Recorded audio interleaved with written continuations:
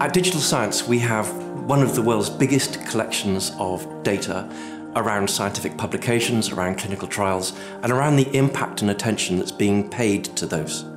Digital Science has used the enormous wealth of our big data, of all of those publications, all of those clinical trials, to build a database of researchers. Our key opinion leader and digital opinion leader dashboards enable you to understand which researchers are undertaking work in the therapeutic areas that you're most interested in.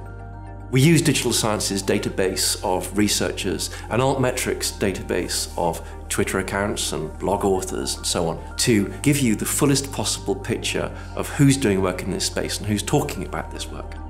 We can tell you how long they've been working within very narrowly defined therapeutic areas.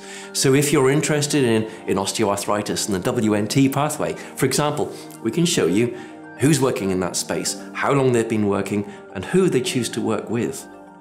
Our conversations often take us to a place where people want to understand the next generation of impactful researchers.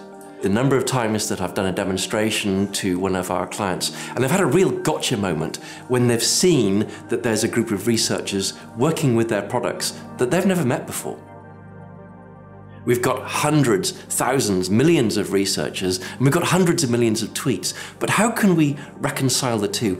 How can we tell you who is tweeting about the research, who's also doing the research, the real authorities in this space?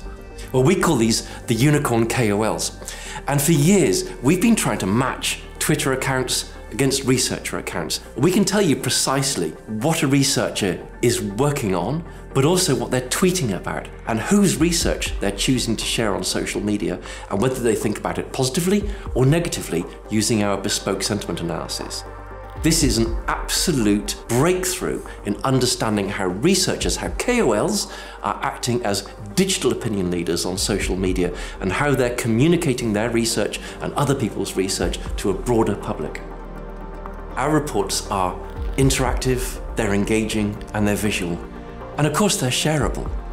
You don't need to be a data expert to understand the data to get the insights from our reports.